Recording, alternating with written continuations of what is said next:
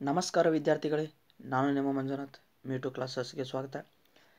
ವಿದ್ಯಾರ್ಥಿಗಳೇ, ಇದು 6ನೇ ತರಗತಿಗಳಿಗೆ ಮೊರಾರ್ಜಿ ವಸತಿ ಶಾಲೆ, ಕಿತ್ತೂರು ರಾಣಿ ಚೆನ್ನಮ್ಮ ಏಕಲವ್ಯ ಮಾದರಿ, ಅಟಲ್ ಬಿಹಾರಿ ವಾಜಪೇಯಿ ವಸತಿ ಶಾಲೆ ಹಾಗೂ ಆದರ್ಶ ವಿದ್ಯಾಲಯಗಳ ಪ್ರವೇಶ ಪರೀಕ್ಷೆಯ ಒಂದು ಪ್ರಶ್ನೆ ಪತ್ರಿಕೆ 2018ರಲ್ಲಿ ನಡೆದಿರ್ತಕ್ಕಂಥ ಒಂದು ಪ್ರಶ್ನೆ ಪತ್ರಿಕೆ. ಈ ಒಂದು ವಿಡಿಯೋದಲ್ಲಿ ಸಂಪೂರ್ಣವಾಗಿ ಆ ಪತ್ರಿಕೆಯನ್ನು ಬಿಡಿಸ್ತಾ ಇದ್ದೇನೆ. ವಿದ್ಯಾರ್ಥಿಗಳೇ, ನಮ್ಮ ಒಂದು METO ಕ್ಲಾಸಸ್ ಆನ್ ಯೂಟ್ಯೂಬ್ ಚಾನಲ್ಗೆ ಇನ್ನೂ ಸಬ್ಸ್ಕ್ರೈಬ್ ಆಗದೇ ಇದ್ದರೆ ದಯಮಾಡಿ ಈ ಕೂಡಲೇ ಸಬ್ಸ್ಕ್ರೈಬ್ ಆಗಿ ಹಾಗೂ ಪಕ್ಕದಲ್ಲೇ ಕಾಣುವ ಬೆಲ್ ಐಕಾನ್ ಅನ್ನು ಒತ್ತುವುದರ ಮುಖಾಂತರ ನಾನು ಮುಂದೆ ಅಪ್ಲೋಡ್ ಮಾಡುವ ಪ್ರತಿಯೊಂದು ವಿಡಿಯೋಗಳ ನೋಟಿಫಿಕೇಷನನ್ನು ಪಡೆಯಿರಿ. ಬನ್ನಿ ವಿದ್ಯಾರ್ಥಿಗಳು, ಹಾಗಾದರೆ ಪ್ರಶ್ನೆ ಪತ್ರಿಕೆಯನ್ನು ನೋಡೋಣ.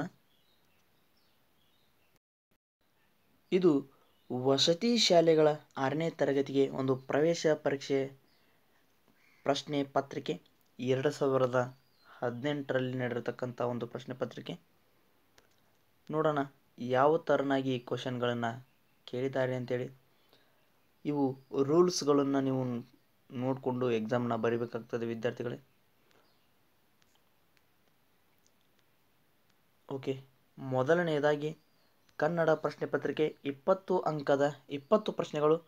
ಮೊದಲನೆಯ ಪ್ರಶ್ನೆ, ರೈತನೊಬ್ಬ ಹೊಲದಲ್ಲಿ ಆಲದ ಮರವನ್ನು ಬೆಳೆಸಿದ್ದ. ಈ ವಾಕ್ಯದಲ್ಲಿರುವ ಅನುನಾಸಿಕ ಅಕ್ಷರ ಇದಾಗಿದೆ. ಸಂಪೂರ್ಣವಾಗಿ ವರ್ಣಮಾಲೆಗಳನ್ನು ನಾವು ಕಲಿಬೇಕಾಗ್ತದೆ. ಆ ವರ್ಣಮಾಲೆಗಳನ್ನು ಸಂಪೂರ್ಣ ನಾನು ಒಂದು ಪ್ರತ್ಯೇಕ ವಿಡಿಯೋ ಮಾಡಿ ಯೂಟ್ಯೂಬ್ನಲ್ಲಿ ಹಾಕಿದ್ದೀನಿ. ನೀವು ಆ ವಿಡಿಯೋ ಲಿಂಕನ್ನು ಈ ಒಂದು ವಿಡಿಯೋ ಕೆಳಗಡೆ ಇರುವಂಥದ್ದು ಡಿಸ್ಕ್ರಿಪ್ಷನಲ್ಲಿ ಹಾಕಿದ್ದೀನಿ. ಆ ಲಿಂಕ್ ಮುಖಾಂತರ ವಿಡಿಯೋ ಸಹ ನೀವು ನೋಡ್ಬೋದು. ಹಾಗಾದರೆ ಅನುನಾಸಿಕ ಅಕ್ಷರ ಯಾವುದು? ಇಲ್ಲಿ ಹೌದಾ? ಅನುನಾಸಿಕ ಅಕ್ಷರಗಳನ್ನು ನೀವು ನೋಡಬೇಕಾಗ್ತದೆ ಯಾವ್ಯಾವ ಅಂತೇಳಿ.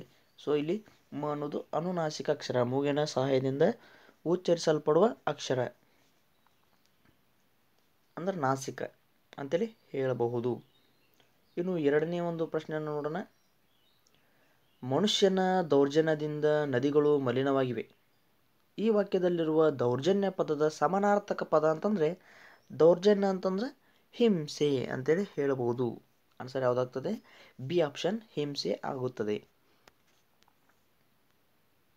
ಇನ್ನೊಂದು ಮೂರನೇ ಪ್ರಶ್ನೆಯನ್ನು ನೋಡೋಣ. ಮಗು ಆಟದ ಬಯಲಿನಲ್ಲಿ ಆಟವಾಡುತ್ತಿದೆ. ಹಾಗಾದರೆ ಈ ವಾಕ್ಯದಲ್ಲಿರುವ ಮಗು ಪದದ ಬಹುವಚನ ರೂಪ ಅಂತೇಳಿ ಕೇಳ್ತಾ ಇದ್ದಾರೆ. ಮಗುವನ್ನು ಬಹುವಚನ ರೂಪದಲ್ಲಿ ಮಾಡಿದಾಗ ಮಕ್ಕಳು ಆಗ್ತದೆ, ಮಗುಗಳು ಆಗುವುದಿಲ್ಲ.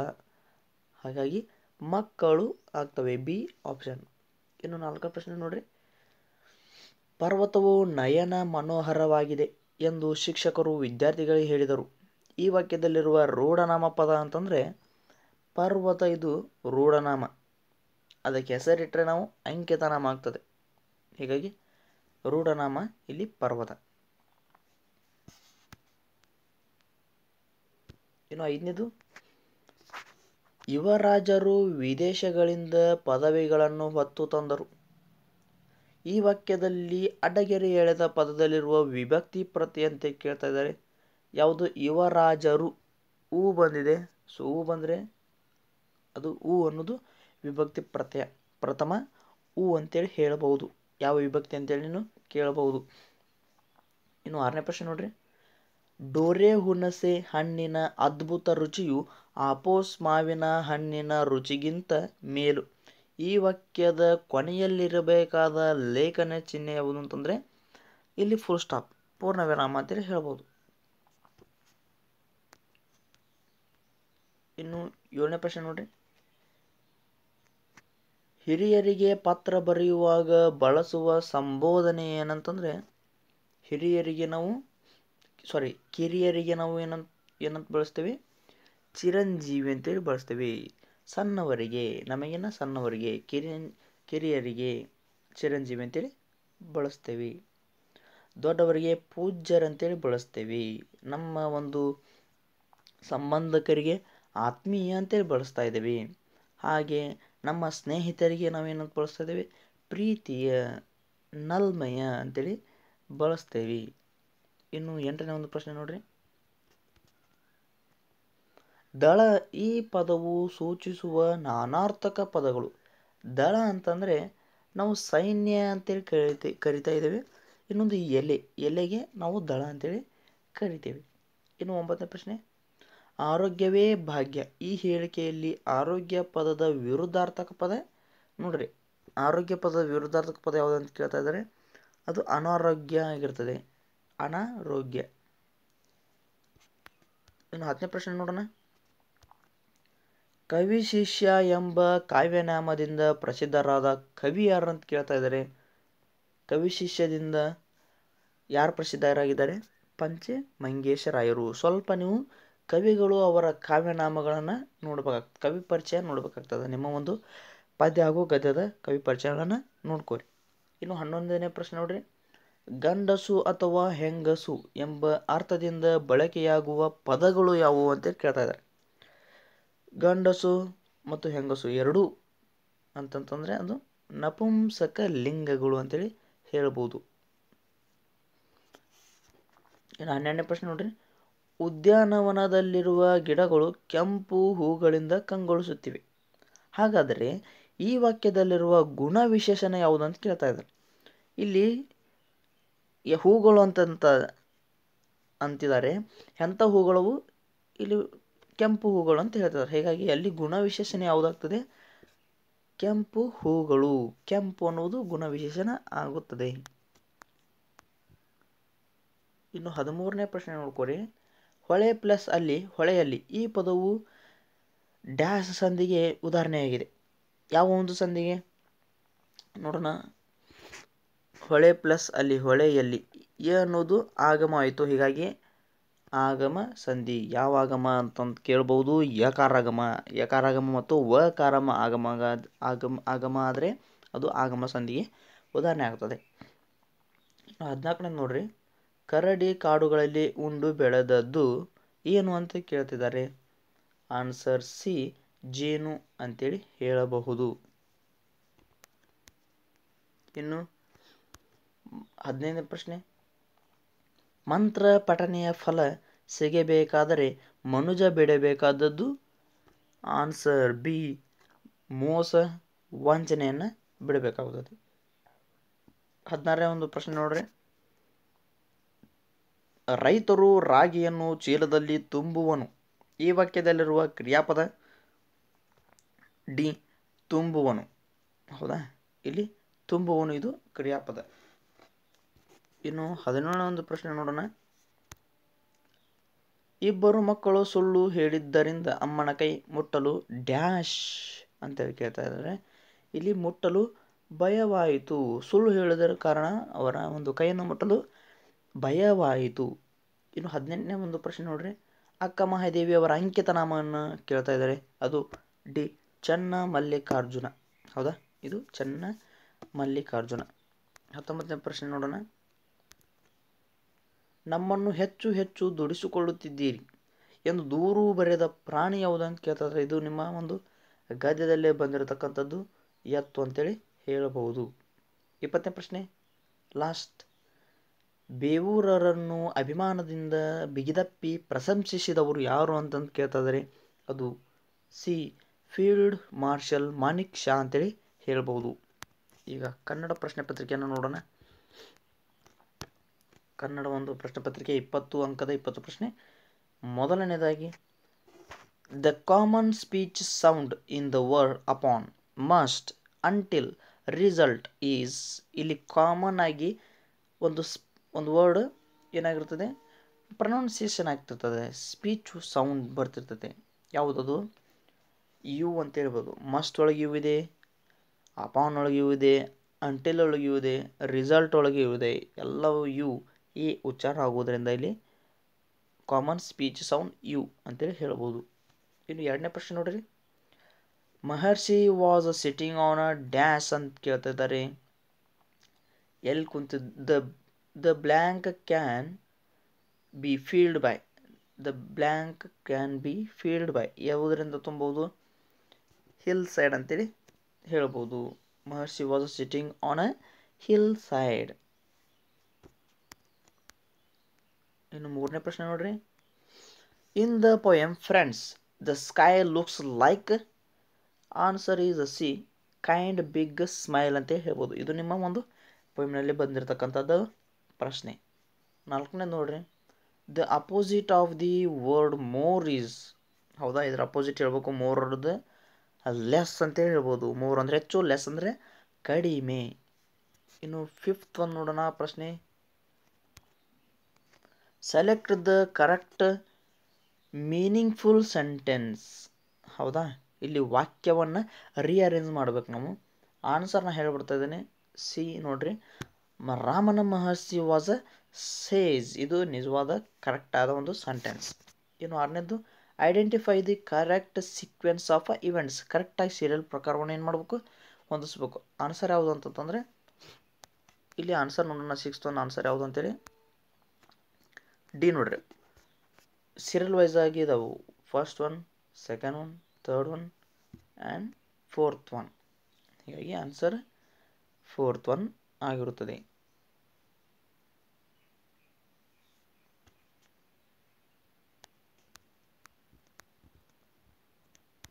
ಸೆವೆಂತ್ ಒನ್ ನೋಡ್ರಿ. The meaning of the word certain is. Answer is B, often. Certain means often. Certain ಅಂದರೆ ಕೆಲವು, ಆಫ್ಟನ್ ಸಾಮಾನ್ಯವಾಗಿ.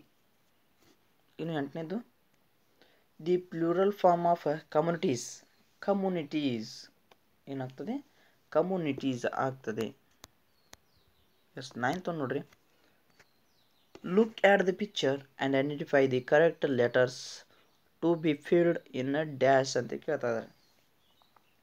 SUNL dash dash dash T. ಇಲ್ಲಿ ಇಮ್ಯಾಜನ್ ಕೊಟ್ಟಿದ್ದಾರೆ, ಅದನ್ನು ನೋಡಿಕೊಂಡು ಅಲ್ಲಿ ಫಿಲ್ ಮಾಡಬೇಕು. ಅದಕ್ಕೇನಂತ ನಾವು ಸೂರ್ಯ ಅಂತ ಕರಿತೀವಿ. Sunlight, LIGHT. ಎಲ್ ಇದೆ, IGH, ಅಲ್ಲಿ ಟಿ ಇದೆ. ಹೀಗಾಗಿ IGH ಅನ್ನು ಹತ್ತಬೇಕು. ಇನ್ನು ಹತ್ತನೇದು ನೋಡ್ರಿ. ಹತ್ತನೇದು ಕ್ವಶನ್ ನೋಡ್ರಿ.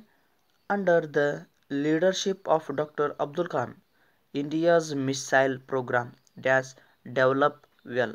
ಇಲ್ಲಿ ಡೆವಲಪ್ ಅನ್ನೋದನ್ನು ಬ್ರ್ಯಾಕೆಟ್ನಾಗ ಕೊಟ್ಟಿದ್ದಾನೆ.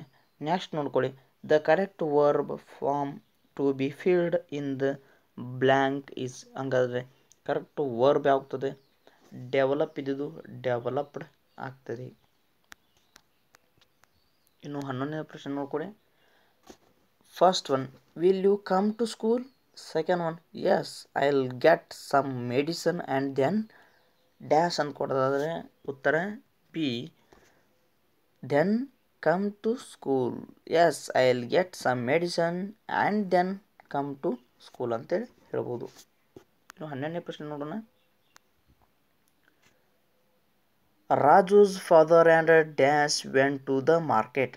The other gender of the underline word ಅಂತ ಕೇಳ್ತದೆ. ಫಾದರ್ದ ಅದರ್ ಜೆಂಡರ್ ವರ್ಡ್ ಮದರ್ ಆಗ್ತದೆ. Answer is D, mother. 13th one ನೋಡ್ಕೊಳ್ಳಿ. The cow, the friendly cow all red and white, I love with all my heart, she gives me cream with all Har meet, to eat with apple tort. The cow gives us dash ಅಂತ ಕೇಳ್ತಾ ಇದ್ದಾರೆ. The correct answer is A, cream. The cow gives us cream ಅಂತ ಹೇಳ್ಬೋದು. 14th one, I poked the rat dash a stick. The suitable word to complete the sentence ಅಂತಂದರೆ I poked the rat with a stick ಅಂತ, ಕಟ್ಟಿಗೆ ಅಂತ ಹಿಡಿದೆ ಅಂತೇಳಿ, ಹೊಡೆದೆ ಅಂತೇಳಿ ಹೇಳ್ಬೋದು. 15ನೇದು, iron, the silent letter in this word is. Answer is C, ಓ ಅಂತೇಳಿ ಹೇಳ್ಬೋದು. 16th one ನೋಡ್ಕೊರಿ. A little boy jumped out of the coach. He ran to his mother.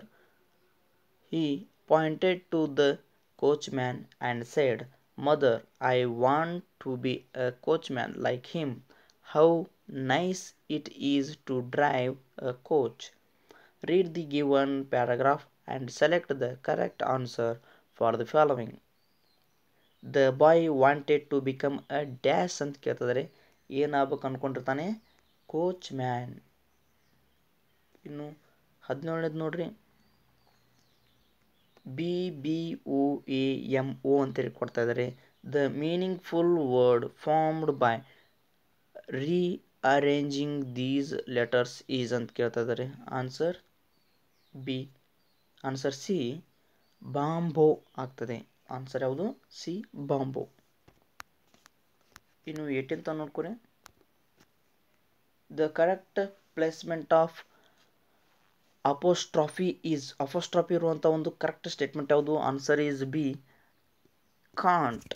Cannot ಇದ್ದಿದ್ದು ಇಲ್ಲಿ ಅಪೋಸ್ಟ್ರಾಫಿ ಪ್ರಕಾರ ಕಾಂಟ್ ಆಗ್ತದೆ. ಇನ್ನು 19th cow ಮೂಸ್ sheep identify the sound to fill in the blank. ಹಾಗಾದರೆ sheeps bleeds ಅಂತ ಹೇಳ್ಬೋದು. ಅರಚು ಆಗ್ತದೆ.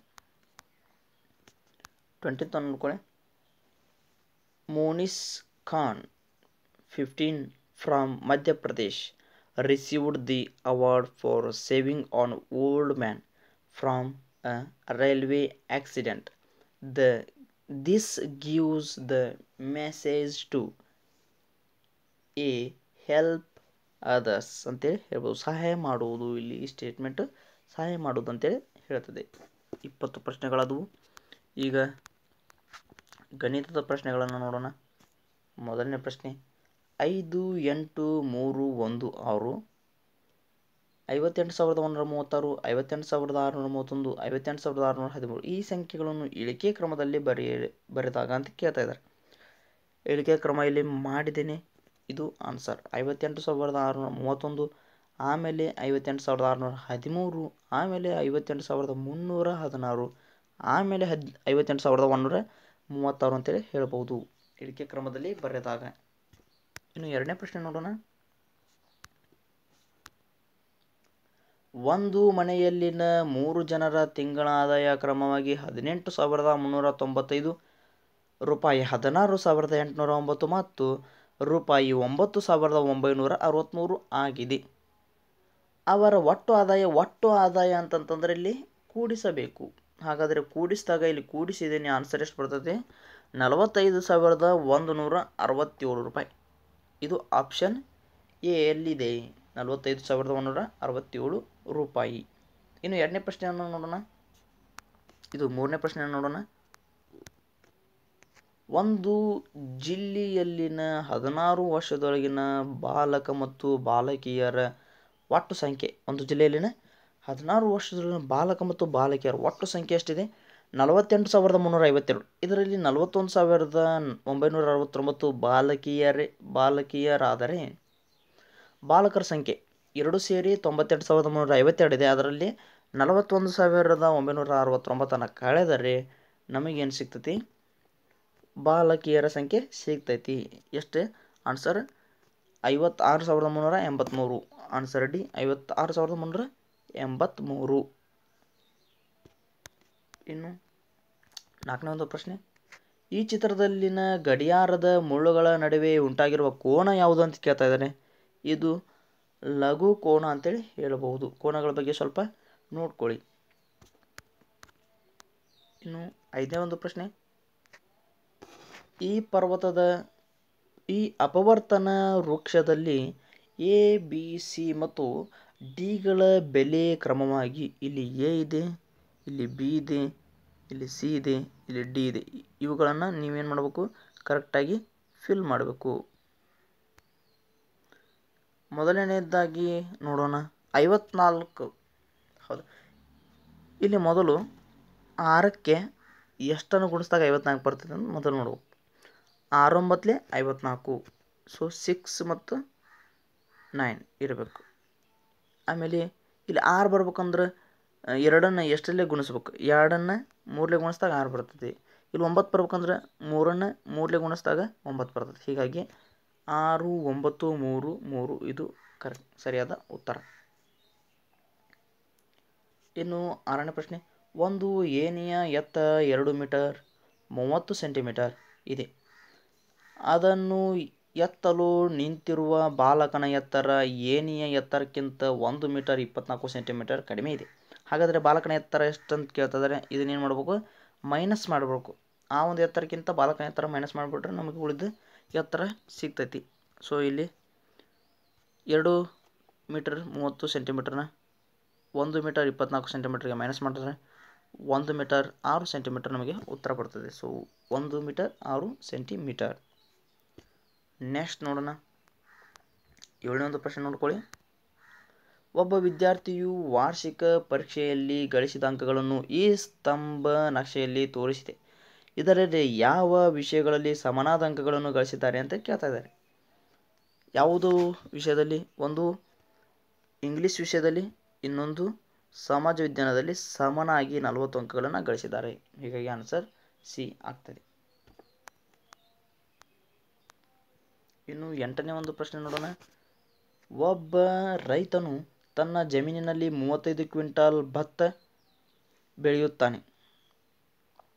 ಅವನು ಪ್ರತಿ ಕ್ವಿಂಟಾಲ್ ಭತ್ತವನ್ನು 1865ಗಳಿಗೆ ಮಾರುತ್ತಾನೆ. ಅವನು ಭತ್ತವನ್ನು ಮಾರುವುದರಿಂದ ದೊರೆಯುವ ಒಟ್ಟು ಹಣ ಎಷ್ಟಂತ ಕೇಳ್ತಾ ಇದ್ದಾರೆ. 35 ಕ್ವಿಂಟಾಲ್ಗೆ 1865 ರೂಪಾಯಿಗೆ ಮಲ್ಟಿಫಿಕೇಶನ್ ಮಾಡಿದಾಗ ನಮಗೆ ಎಷ್ಟು ಸಿಗ್ತದೆ? ಆನ್ಸರ್ 65,275. ಆನ್ಸರ್ 65,275. ಇಲ್ಲಿ ಮಲ್ಟಿಫಿಕೇಶನ್ ಮಾಡಿದ್ದೀನಿ, ನೋಡ್ಕೊಳ್ಳಿ. ಇನ್ನು 9ನೇ ಪ್ರಶ್ನೆ ನೋಡೋಣ. ಈ ಚಿತ್ರದಲ್ಲಿ ಶೇಡ್ ಮಾಡಿರುವ ಭಾಗಗಳಿಗೆ ಸರಿ ಹೊಂದುವ ಸಮಾನ ಭಿನ್ನರಾಶಿ. ಹೌದಾ? ಇಲ್ಲಿ ಸಮಾನ ಭಿನ್ನರಾಶಿ ಆನ್ಸರ್ ಈಸ್ ಡಿ 10/40 ಅಂತ ಹೇಳ್ಬೋದು. ಇಲ್ಲಿ 5ಗೆ ಶೇಡ್ ಮಾಡಿದ್ದಾರೆ. ಸೊ 5 2 ಜಾ 10, 5 × 2 = 10. ಅವು ಟೋಟಲ್ ಇರೋದು ಎಷ್ಟಂತಂದರೆ 8 ಇದ್ದಾವೆ. ಸೊ 8 × 5 8 ಇಲ್ಲಿ 40 ಅಂತೇಳಿ ಹೇಳ್ಬೋದು. ಹೀಗಾಗಿ 10/40 ಅಂತ ಹೇಳ್ಬೋದು. ಇನ್ನು 15 ನೋಡ್ಕೊಳ್ಳಿ.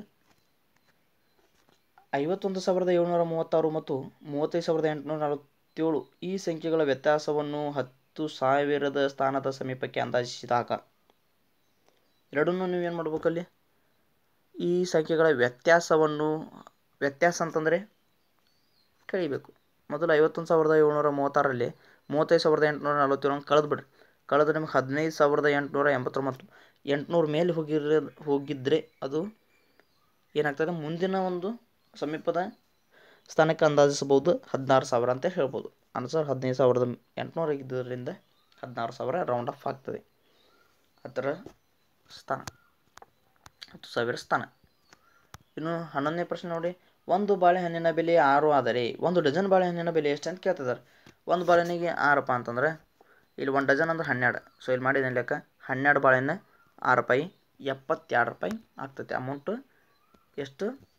Answer is B 72 rupees. Okay, 12th ಒಂದು ನೋಡ್ಕೊಳ್ಳಿ. ಒಂದು ವಿಧಾನಸಭಾ ಮತಕ್ಷೇತ್ರದಲ್ಲಿ ಒಟ್ಟು 74,692 ಮತದಾರರಿದ್ದಾರೆ. ಅದರಲ್ಲಿ 32,465 ಪುರುಷರು ಮತ್ತು 29,749 ಮಹಿಳೆಯರು ಮತ ಚಲಾಯಿಸಿದ್ದಾರೆ. ಹಾಗಾದರೆ ಮತ ಚಲಾಯಿಸಿದ ಮತ ಹಾಕದ ಮತದಾರರ ಸಂಖ್ಯೆ ಎಷ್ಟಂತೇಳಿ ಕೇಳ್ತಾ ಇದ್ದಾರೆ. ಮೊದಲು ನೋಡ್ಕೊಳ್ಳಿ.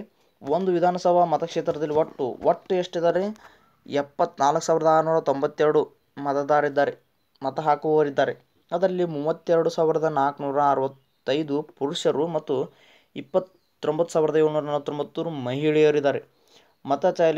ಮಹಿಳೆಯರು ಮತ ಚಲಾಯಿಸಿದ್ದಾರೆ. ಹಾಗಾದರೆ ಮತ ಹಾಕದ ಮತದಾರ ಮೊದಲು ಮತ ಚಲಾಯಿಸಿದವ್ರದ್ದು ನೋಡ್ಕೊಂಬಿಡೋಣಂತ.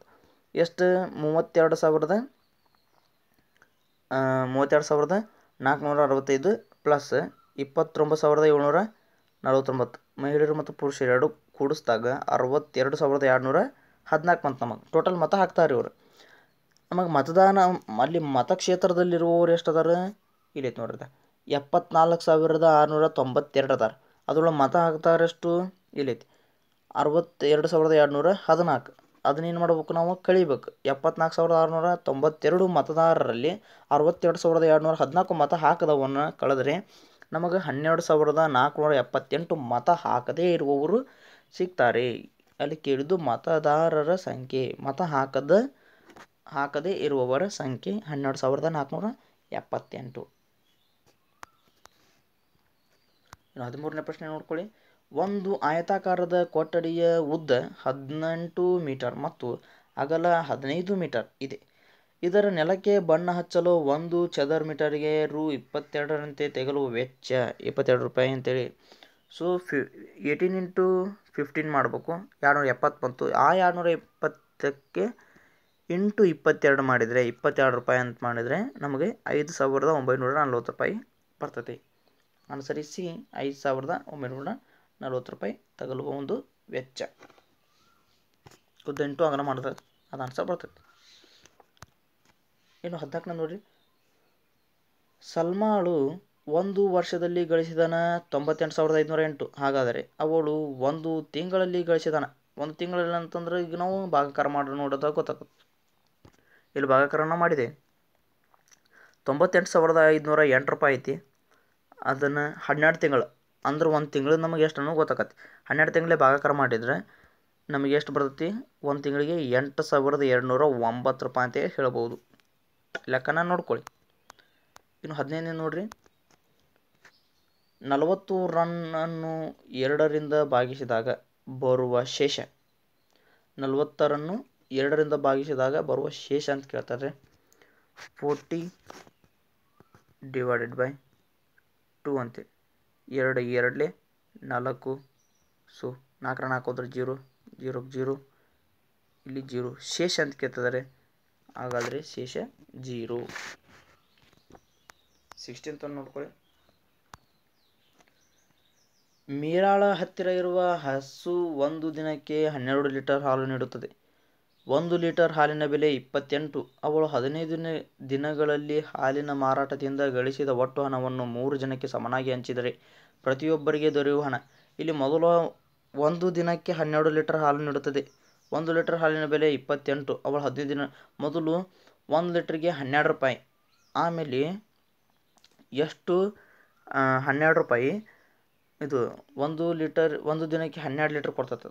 ಹಂಗಂದ್ರೆ 1 ಲೀಟ್ರಿಗೆ ಎಷ್ಟಾಯ್ತು?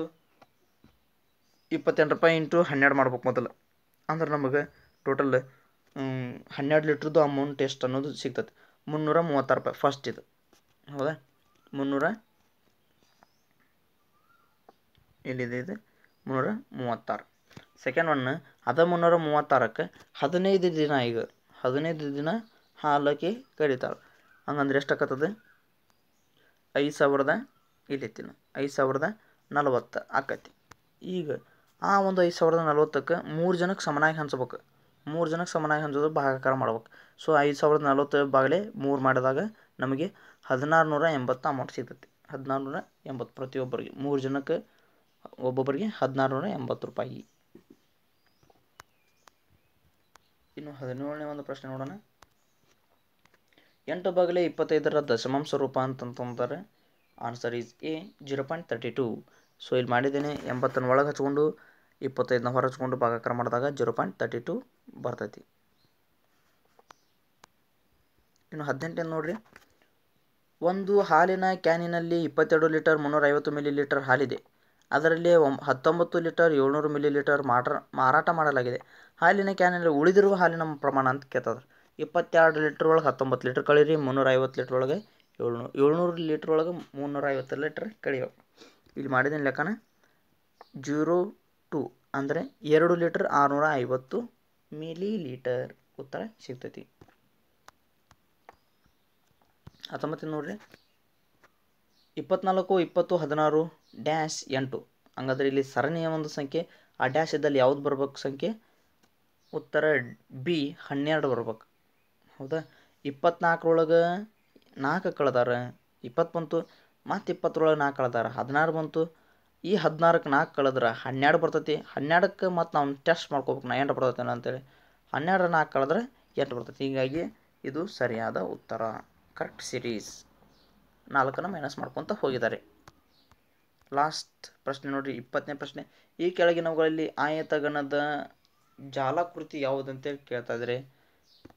1ನೇದ್ದು ಅಲ್ಲ, 2ನೇದ್ದು ಅಲ್ಲ, 3ನೇದ್ದು ಅಲ್ಲ.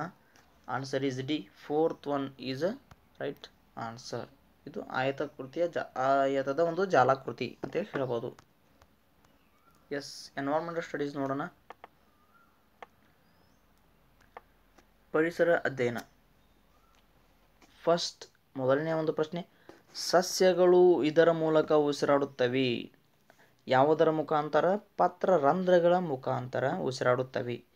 Repeated question. ನಮ್ಮ ರಾಜ್ಯದ ರಾಜಧಾನಿ ಯಾವುದು? ಎರಡನೇ ಪ್ರಶ್ನೆ. ಉತ್ತರ ಬೆಂಗಳೂರು. ನಮ್ಮ ರಾಜ್ಯದ ರಾಜಧಾನಿ ಬೆಂಗಳೂರು. ಇನ್ನು ಮೂರನೇ ಒಂದು ಪ್ರಶ್ನೆ ನೋಡೋಣ. ದಟ್ಟ ಅರಣ್ಯಗಳಲ್ಲಿ ಮತ್ತು ಗುಡ್ಡುಗಾಡು ಪ್ರದೇಶಗಳಲ್ಲಿ ತಮ್ಮದೇ ಆದ ಭಾಷೆ, ಉಡುಗೆ ಹಾಗೂ ಸಂಪ್ರದಾಯದೊಂದಿಗೆ ವಾಸಿಸುವ ಕುಟುಂಬಗಳ ಗುಂಪನ್ನು ಹೀಗೆನ್ನುವರು. ಏನಂತ ಕರಿತೀವಿ? ಆನ್ಸರ್ ಎ, ಬುಡಕಟ್ಟು ಸಮುದಾಯ ಅಂತೇಳಿ ಕರಿತಾ ಇದ್ದೇವೆ. ಇನ್ನೊಂದು ಫೋರ್ತ್, ಪ್ಯಾರಾಫಿನ್ ಅನ್ನು ಇದರ ತಯಾರಿಕೆಯಲ್ಲಿ ಬಳಸಲಾಗುವುದಿಲ್ಲ. ಯಾವುದು? ಬೆಣ್ಣೆ ತಯಾರಿಕೆಯಲ್ಲಿ ಬಳಸಲಾಗುವುದಿಲ್ಲ ಪ್ಯಾರಾಫಿನ್ ಅನ್ನು. ಇನ್ನು ಐದನೇ ನೋಡ್ಕೊಳ್ಳಿ. ಈ ಕೆಳಗಿನವುಗಳಲ್ಲಿ ನವೀಕರಿಸಲಾಗದ ಸಂಪನ್ಮೂಲ ಯಾವುದು ಅಂತ ಕೇಳ್ತಿದ್ದಾರೆ. ಆನ್ಸರ್ ಈಸ್ ಡಿ, ಕಲ್ಲಿದ್ದಲು ಅಂತೇಳಿ ಹೇಳ್ಬೋದು, ಕೋಲ್. ಇನ್ನು ಆರನೇ ಪ್ರಶ್ನೆ. ಸಾಮಾನ್ಯವಾಗಿ ವಾಯುವಿನಲ್ಲಿರುವ ಕಾರ್ಬನ್ ಡೈಆಕ್ಸೈಡ್ ಪ್ರಮಾಣ ಎಷ್ಟಿರ್ತದೆ? ವಾಯುವಿನಲ್ಲಿ 0.04%. ಹೌದಾ? Carbon dioxide 0.04%. ಇನ್ನು ಏಳನೇ ಪ್ರಶ್ನೆ ನೋಡ್ಕೊಳ್ಳಿ. ಕಲುಷಿತ ನೀರಿನ ಸೇವನೆಯಿಂದ ಬರುವ ರೋಗ ಯಾವುದು ಅಂತ ಕೇಳ್ತಾ ಇದ್ದಾರೆ. ಕಾಲರ. ಹೀಗಾಗಿ ಕಾಯಿಸಿ ಆರಿಸಿದ ನಂತರ ನೀರು ಕುಡಿಯುವುದು ಆರೋಗ್ಯಕ್ಕೆ ಒಳ್ಳೆಯದು. ಎಂಟನೇದು ನೋಡ್ಕೊಳ್ಳಿ. ತೋಟಗಾರಿಕೆ ಬೇಸಾಯದ ಉದಾಹರಣೆ ಏನು? ಕಾಫಿ ಮಾಡುವುದು ತೋಟಗಾರಿಕೆ ಬೇಸಾಯ ಉದಾಹರಣೆ. ಇನ್ನು ಒಂಬತ್ತನೇ ಪ್ರಶ್ನೆ. ನೀರಿನ ಅಂಶವಿರುವ ಆಹಾರ ಯಾವುದು ಅಂತ ಕೇಳ್ತಾ ಇದ್ದಾರೆ. ಬಿ ಆಪ್ಷನ್, ಕುಂಬಳಕಾಯಿ. 11ನೇ ಪ್ರಶ್ನೆ. ನಗರ ಪ್ರದೇಶದ ಸಮಸ್ಯೆ ಏನಾಗಿರ್ತೈತಿ ನೋಡ್ರಿ. ಡಿ, ಸಾಕಷ್ಟು ಶೌಚಾಲಯದ ಅಲಭ್ಯತೆ ಇರುವುದು. ಹೌದಾ? ನಗರ ಪ್ರದೇಶ ಸಮಸ್ಯೆ ಸಾಕಷ್ಟು ಶೌಚಾಲಯದ ಅಲಭ್ಯತೆ. ಶೌಚಾಲಯಗಳು ಇರುವುದೇ ಇಲ್ಲ. ಈಗೀಗ ಏನಾಗತೈತಿ? ಕಸ ಅಥವಾ ತ್ಯಾಜ್ಯದ ವಿಲೇವಾರಿ ಆಗ್ತದೆ. ಒಳಚರಂಡಿ ವ್ಯವಸ್ಥೆ ಮಾಡಿದ್ದಾರೆ. ಅಸಮರ್ಪಕ ಸೌರಶಕ್ತಿ ಬಳಕೆ ಮಾಡ್ತಾ ಇದ್ದಾರೆ. ಹೀಗಾಗಿ ಆನ್ಸರ್ ಇಸ್ ಡಿ. 11th ನೋಡ್ಕೊಳ್ಳಿ. ಸಾಂದ್ರತೆಯ ಅಂತಾರಾಷ್ಟ್ರೀಯ ಮಾನ ಯಾವುದಂತ ಕೇಳ್ತಿದ್ದಾರೆ. ಗ್ರಾಮ್ ಅಂತೇಳಿ ಹೇಳ್ಬೋದು. ಹೌದಾ? ಸಾಂದ್ರತೆ ಅಂತಾರಾಷ್ಟ್ರೀಯ ಮಾನ ಗ್ರಾಮ್ ಅಂತ ಹೇಳ್ಬೋದು. ಇನ್ನು 12ನೇದು. ಮೂಲಧಾತುವಿನ ಅತ್ಯಂತ ಚಿಕ್ಕ ಘಟಕವೇ ಏನಂತ ಕೇಳ್ತೀವಿ? ಪರಮಾಣು ಅಂತ ಹೇಳ್ತಾ ಇದ್ದೀವಿ. ಮೂಲಧಾತುವಿನ ಅತ್ಯಂತ ಚಿಕ್ಕ ಘಟಕಕ್ಕೆ ನಾವು ಪರಮಾಣು ಅಂತ ಹೇಳ್ತೀವಿ. Answer is A. 13th ನೋಡ್ಕೊಳ್ಳಿ. ನಾವು ದಿನನಿತ್ಯ ನಮ್ಮ ಅವಶ್ಯಕತೆಗಳಿಗಾಗಿ ಒಂದಾದ ಚಟುವಟಿಕೆಯಲ್ಲಿ ತೊಡಗಿರುತ್ತೇವೆ. ಈ ಚಟುವಟಿಕೆಗಳನ್ನು ಹೀಗೆನ್ನುತ್ತೇವೆ. ಏನಂತ ಕರಿತಿದ್ದೇವೆ? ಕೆಲಸ ಅಂತ ಹೇಳ್ತಾ ಇದ್ದೇವೆ ಅದಕ್ಕೆ. ಇನ್ನು 14ನೇ ನೋಡ್ಕೊಳ್ಳಿ. ಭೂ ಮೇಲ್ಮೈನ ಒಟ್ಟು ವಿಸ್ತೀರ್ಣ ಎಷ್ಟು ಅಂತ ಕೇಳ್ತಾ ಇದ್ದಾರೆ. Answer is A, 510 million ಚದರ್ kilometre ಅಂತೇಳಿ ಹೇಳ್ಬೋದು. ಅಷ್ಟು ಭೂ ಮೇಲ್ಮೈನ ಮತ್ತು ವಿಸ್ತೀರ್ಣ ಇದೆ. ಇನ್ನು ಒಂದು 15ನೇ ಪ್ರಶ್ನೆ ನೋಡೋದಾದರೆ, ಈ ಗ್ರಹವು ಸಹಸ್ರಾರು ಉಂಗುರಗಳನ್ನು ಹೊಂದಿದೆ. ಆನ್ಸರ್ ಈಸ್ ಡಿ, ಶನಿ ಗ್ರಹ ಅಂತೇಳಿ ಹೇಳ್ಬೋದು. ಅದು ಶನಿ ಗ್ರಹ ಸಹಸ್ರಾರು ಉಂಗುರಗಳನ್ನು ಹೊಂದಿದೆ. ಇನ್ನು ಒಂದು 16ನೇ ಒಂದು ಪ್ರಶ್ನೆ. ಸಮುದ್ರದ ಅಂಚಿಗೆ ಚಾಚಿಕೊಂಡಿರುವ ತಗ್ಗಾದ ಭೂಪ್ರದೇಶವನ್ನು ಹೀಗೆನ್ನುವರು. ಅದಕ್ಕೆ ನಾವು ಆನ್ಸರ್ ಈಸ್ ಬಿ, ಕರಾವಳಿ ಮೈದಾನಗಳು ಅಂತೇಳಿ ಕರಿತಾ ಇದ್ದೀವಿ. ಇನ್ನು 17ನೇ ಒಂದು ಪ್ರಶ್ನೆ ನೋಡೋದಾದರೆ, ಕರಾವಳಿ ಪ್ರದೇಶದ ಜನರ ಪ್ರಮುಖ ಕಸುಬು ಏನಾಗಿತ್ತು? ಕರಾವಳಿ ಅಂತಂದ್ರೆ ಅಲ್ಲಿ ನೀರಿನ ಸಮುದ್ರಗಳು, ಅದು ಮೀನುಗಾರಿಕೆ ಅಂತ ಹೇಳ್ಬೋದು ಅವರ ಒಂದು ಮುಖ್ಯ ಕಸುಬು. ಇನ್ನು 18ನೇ ಒಂದು ಪ್ರಶ್ನೆ. ಭಾರತಕ್ಕೆ ಸ್ವಾತಂತ್ರ್ಯ ದೊರೆತ ವರ್ಷ ಅಂತ ಕೇಳ್ತದೆ. Answer is C, 15th August 1947. 15ನೇ August 1947. ಇನ್ನು 19ನೇ ಒಂದು ಪ್ರಶ್ನೆ. ಕೃಷಿ ತ್ಯಾಜ್ಯಗಳು, ಸಸ್ಯದ ಅವಶೇಷಗಳು ಮತ್ತು ಪ್ರಾಣಿಗಳ ಸಗಣಿಯನ್ನು ವಾಯುವಿನ ಸಂಪರ್ಕವಿಲ್ಲದೆ ಕೊಳೆಯಿಸಿ ಉಂಟಾಗುವ ಅನಿಲವನ್ನು ಹೀಗೆನ್ನುತ್ತಾರೆ ಅಂತಂದರೆ ಅದಕ್ಕೆ ಬಯೋಗ್ಯಾಸ್ ಅಂತೇವೆ, ಜೈವಿಕ ಅನಿಲ ಅಂತ ಕರಿತಾ ಇದ್ದೀವಿ. ಇನ್ನು 21 ನೋಡೋಣ. 20th last one. ಈ ಕೆಳಗಿನವುಗಳಲ್ಲಿ ಅನಿಲ ವಸ್ತುವಿಗೆ ಉದಾಹರಣೆ ಯಾವುದು ಅಂತ ಕೇಳ್ತಿದ್ದಾರೆ. ಹೊಗೆ. ಅನಿಲ ವಸ್ತು ಅಂದ್ರೆ ಹೊಗೆ ಅಂತ ಹೇಳ್ಬೋದು. ಸಾಮಾನ್ಯ ಜ್ಞಾನದ ಪ್ರಶ್ನೆಗಳು. ಮೊದಲನೇದಾಗಿ, ಭೂಮಿಗೆ ಅತಿ ಹತ್ತಿರದಲ್ಲಿರುವ ನಕ್ಷತ್ರ ಯಾವುದು ಅಂತಂದ್ರೆ, ಭೂಮಿಗೆ ಅಂತಂದ್ರೆ ನಕ್ಷತ್ರ ಸೂರ್ಯ ಇದು ಒಂದು ನಕ್ಷತ್ರ. ಇದು ಥರ ಕ್ವಶನ್ ಕೇಳ್ಬೋದು. ಸೂರ್ಯ ಇದು ಒಂದು ಡ್ಯಾಶ್ ಅಂತೇಳಿ.